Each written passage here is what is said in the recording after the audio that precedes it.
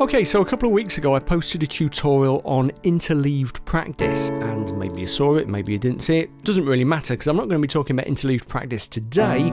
Instead, I'm going to be talking about one of the chord progressions that I used as an example in that tutorial, because after I posted the tutorial, lots of people came to me and said, "Hey Bill, can you do a tutorial all about this chord progression?" And I was like, okay, fine, that's a good idea, for reasons we'll talk about in just a second. The progression itself is really famous. It's a progression from Johann Pachelbel's Canon in D, the so-called Pachelbel's Canon. Really, really incredibly famous piece of music, which we'll talk about in a second. But it's what I'm playing now, by the way. I'm just playing through the chords. It's a really, really useful progression to know for a couple of reasons, really. First of all, because it's used in so many songs. Like, you know, it is very, very thoroughly used. You know, I named some examples in the previous tutorial, things like Memories by Maroon 5, things like Don't Look Back in Anger by Oasis. If you're a little bit older like me, you have a longer memory, you might think of songs like Streets of London by Ralph McTell. Lots of different songs like that use this chord progression, so it's worth knowing just for that reason. But it's also a really useful progression to know because of the number and variety of the chords that it uses. If you know a bit of music theory, you might know what diatonic chords are. It doesn't matter if you don't, because we'll come back to them in a second. But it uses, of the 7 diatonic chords in any major key, it uses 5 of the 7. Yeah, and you can tweak it a little bit so that it uses 6 of the 7. Yeah, we'll talk about how to do that in a minute or two. So this is a progression that is really worth knowing a little bit more about. On a kind of personal note, I also want to talk about it because it seems a nice way of paying tribute to George Winston, who died a couple of weeks ago. If you've never heard of George, he was a fantastic American piano player. He played blues, he played jazz. His particular thing was playing what he called rural folk piano, which kind of has a lot of overlap with the ballad styles and pop piano styles that I often teach on here. And George, a few years ago, released his own kind of realisation of the progression of the Canon in D. He did it in C major. Lots of the songs that I've just talked about, you know, they use the chord progression from Canon in D. They don't always do it in D major.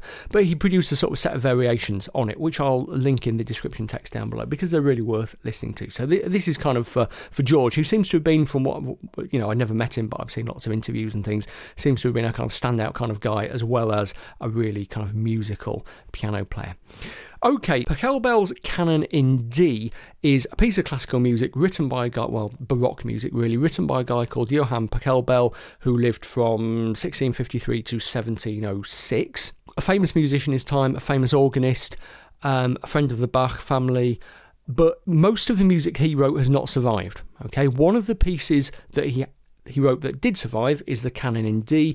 It was rediscovered sometime in the 19th century, and it kind of got kicked around and, you know, kicked down the corridor like a deflated football for quite a few decades before it was picked up in the 1960s, when it was recorded in a kind of messed about with orchestral version. Then what happened is that lots of pop bands around at the time kind of heard the progression, thought this is really cool, and used it for their own songs. Great. So yeah, Pachelbel is the name most associated, or Pachelbel, however you stress it, is the name most associated with this chord progression. The chord progression predates him. If he had never existed, the progression would still have existed because it's a really obvious chord progression. Okay, it is not one that is kind of magic or secret or anything, and in fact it's a chord progression that flows kind of really nicely together.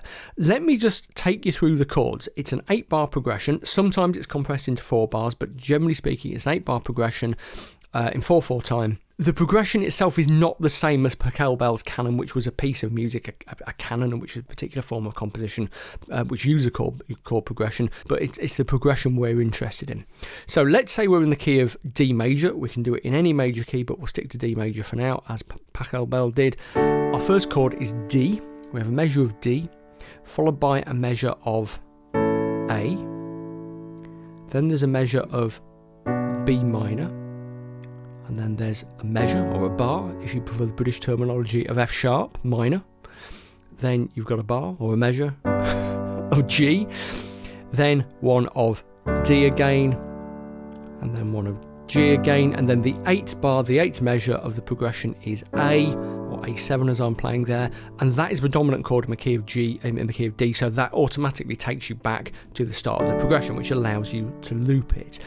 let me just improvise through the progression kind of a couple of times. I'll play it really simply first time and a little bit more kind of elaborately the second time, just so you can kind of get a feel of it. And then we'll talk about some of its features and talk about some of the stuff that you can do with it. Here we go. Second time through in particular, watch what I'm doing with my left hand.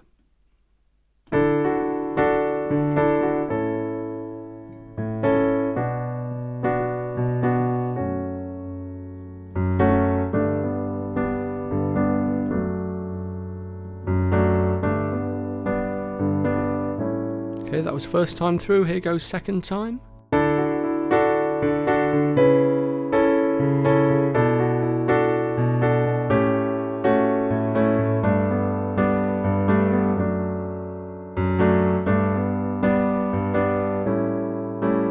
That's the end of the second time, so we'll just resolve it back to a tonic chord. Did you see that that second time through my left hand, the bass line was just going down a scale? Yeah, we'll talk about why that was in a minute or two, because that's one of the interesting things that we can pull out of talking about this progression. Now, it's kind of interesting in harmonic terms, and let's just think about why. Like I said a minute or two ago, it uses 5 of the diatonic chords of whichever major key you play it in. Like I said, it could be in D, could be in C, G, F, whatever, as long as it's a major key. Let's think about what that means. If we're in the key of D major, we have a scale of D major. There's our basic D major scale: D, E, F sharp, G, A, B, C sharp, D. And as you may know, we can grow chords out of that scale, like we would grow like tomatoes out of compost or whatever. Yeah, and all we do to do that is take a basic chord shape called a triad and start on the first note of the scale, D, with that as the lowest note of the chord, with that triad shape, and move that shape up the scale only using the notes of the scale, and that gives us 7 chords. 1, 2, 3, 4, 5, 6, 7, and then we're back to the number 1 chord at the top of the scale. Let's name those chords: D, E minor, F sharp minor, G, A, B minor, C sharp diminished, and back to D at the top of the scale. Now here's a really important thing: whichever major key you operate in, you can take any major scale, use that same technique up the major scale of whatever key, and you will always get the same pattern of chords. Okay, you will always get major, minor, minor, major, major, minor, diminished, and back to major at the top of the scale. So the number 1 chord, as we call it, will always be major. The number 2 chord and the number 3 chord will always be minor. The number 4 and the 5 chord will always be major. The number 6 chord will always be minor. The number 7 chord will always be diminished. We often use those numbers as well. We talk about the 1, 2, 3, 4, 5 chords, whatever, of such and such a key, because it's an easy way of making comparisons across keys. We can also give them other fancy names. You know, we can talk about the tonic for the number 1 chord, the dominant for the 5 chord, the subdominant for the 4 chord, and then things like the supertonic and the median and the submedian for the other chords. That doesn't really matter, but sometimes you will hear that terminology used. Now, those diatonic chords are important because if you take any song, any piece of music in the key of, in this example, D major, then it will mostly, the chord progression will mostly consist of those chords. Maybe not exclusively, you might get non-diatonic chords dropped in, but the kind of structure, the kind of, the temp poles that hold the chord progression up will be made up of those chords. And the 2 most important ones are the number 1 chord, D, the tonic chord, and the number 5 chord. Whoops. There's a 5 chord, A, the dominant chord, because the A chord, the dominant, resolves naturally back to the number 1 chord. Okay, so using the Pachelbel's Canon, or Pachelbel's, one day I'm going to figure out how to stress the guy's name. Some people just say Pachelbel, but that's not right because there's an L in there, okay, and this is German, so it's very logical, so it's got to be Pachelbel or Pachelbel. If you happen to be German, please do let me know how you would stress that, because I've got a German speaker in the house. My German isn't bad myself, but I cannot for the life of me work out how to stress that name. Anyway, by the by. So, Pachelbel's Canon in D uses 5 of those 7 chords. You can tweak it a bit, like I said, to use 6 of the 7, because the 1 chord that it doesn't use is the number 2 chord, which would be E minor in the key of D. But you can replace the penultimate chord, the G that comes before the A or A7 chord if we're operating the key of D major. You can replace that with an E minor, because those two chords in that position have the same function, to use a technical term. They do the same job. And in fact, what we have there at the end is a 2 and a 5, yeah, resolving to a 1, and you might know that's a really common resolving chord progression, 2 5 1. It's actually even a bit more common than the 4 5 1 that's in the actual version of Pachelbel's Canon that we have there. So, you know, if you want to be using 6 of the 7 diatonic chords, you can just, you know, make that little change. Don't worry too much about the fact that it doesn't use the 7 chord, the C sharp diminished in the key of D, because that is by far and away the least common of the diatonic chords. Basically, it's half of an A7 chord. Okay, so it does kind of appear, but it's very well. It does get used in its own right, but then often it's used with an extra 7th on the top to create a diminished 7th chord, which is non-diatonic, and blah blah blah blah blah. Don't worry about the 7 chord, the diminished chord. Okay, so if you practice improvising on this chord progression in a number of different keys, that means you can get yourself really familiar with not only the chords of lots of different major keys, but also how they flow together. Okay, because the other great thing about this progression is that it's a very natural flow. Each chord in the progression is kind of fulfilling its natural function. It's going where it wants to kind of naturally go next, which is why I said that thing about, you know, this progression would have emerged, and probably did emerge before Pachelbel, even if it wasn't part of this famous piece of music. So what do you do if you're just starting out with this kind of thing? Well, let me play it through a few times and talk about some of the techniques that you can use. First thing I want you to notice, by the way, is that when I'm playing the right hand shapes in particular, I'm not just playing every chord in the root position. So I've got D, and then I've got A, then I've got B minor, then I've got F sharp, but I'm not doing this. Yeah, because that sounds really sort of jolted, and jolted, is that a word? It sounds really unnatural anyway, really jumpy. So what I always try to do is kind of interlock the chords. I go from something like D in its root position, thinking about the right hand only, to A there. And that's a perfectly good A chord. It's just that instead of playing the A note, either note there, I'm playing it up here instead. Then to B minor at its root position, and then to F sharp minor there. Again, a perfectly good F sharp chord. I'm just, instead of playing the F sharp there, I'm just moving it up there. I could play it in that position if I wanted to. It's still the notes F sharp, A, and C sharp. Okay. And I'm making use of notes that are close to each other and shared notes as well. So D to A, shared notes. A to B minor to F sharp, shared note there. Okay, and then, you know, if I go to G, I've got, you know, very close proximity between some of those notes. So I'm always going for quite a natural flow there when I'm choosing my right hand chord positions. So what I would do, especially if you're relatively inexperienced, is just play the progression through quite a few times to familiarise yourself with it. Playing around with those right hand shapes and just playing the root note of each chord, the note that the chord is named after, in the bass, like this. Okay.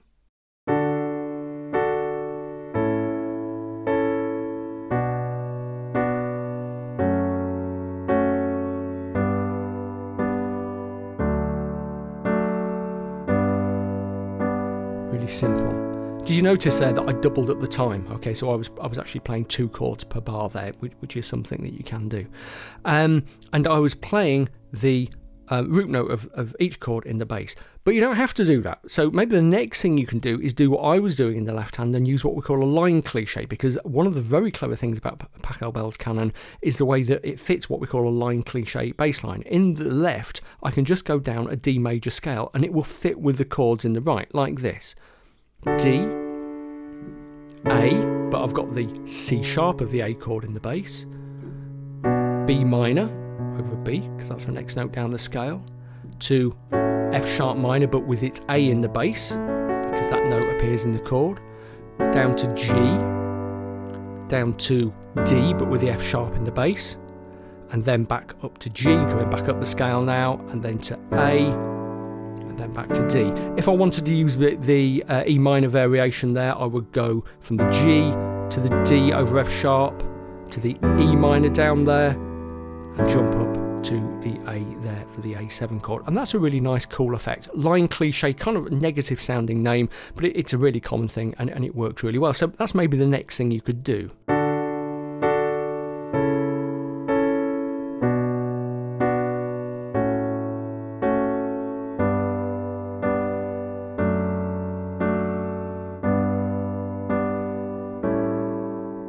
remember, whenever you want to stop, you're going to have to find yourself a D chord, else the progression will just loop and loop and loop and loop and go over and over and over again. Okay, so let's say you're a little bit more advanced. What can you do to play around with it? Well, there are various things that I was doing a few minutes ago when I was improvising. I was doing things like, sometimes I was using rhythmic anticipation. I was bringing in the right-hand chord ahead of the beat. I think I probably did that. If not, I'll show you. I'll do it again in a second so you see what that is. Using suspensions. This is a very, very George Winston thing. Instead of just playing the straight D chord, doing this. Using the suspended ninth, and yes, it is a ninth. Argue with me in the comments. People always argue with me about this. Who cares what it's called? It's the sound it makes that's really important. So doing that kind of thing, which you can do in lots of the chords. Make sure you're always using scale notes, by the way. Okay, when you're doing that, and you can do it from other notes as well. Yeah, and you can play around with the bass line. There's all sorts of stuff you can do. What I'm going to do is just improvise through the progression a few times and kind of label it with the stuff that I'm doing. So if you want, you can slow it down a little bit using the YouTube speed function at the bottom. Check out the notes that I'm using, and that hopefully will give you some kind of hints and tips on how to kind of make this your own. Here we go.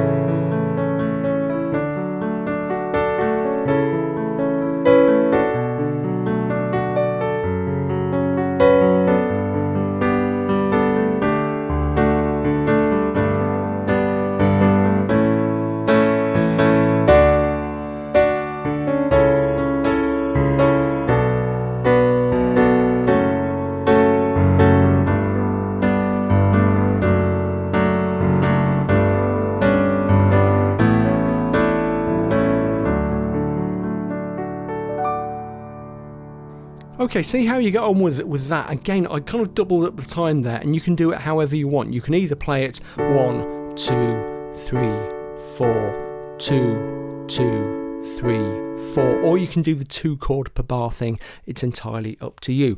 Okay, so play around with that. Let me know how you get on. One thing I always really like is when people improvise, through stuff that I've posted here in tutorials, post it online and share the links and let me see how they've got on. That always gives me a real big kick. So if you want to do that, absolutely let me know. If you have any questions, stick them in the comments. If you're not subscribed to my YouTube channel, hit the subscribe button, hit the like button, all the usual stuff. Go and get to the piano and have a go at this chord progression. Let me know how you get on. See you soon.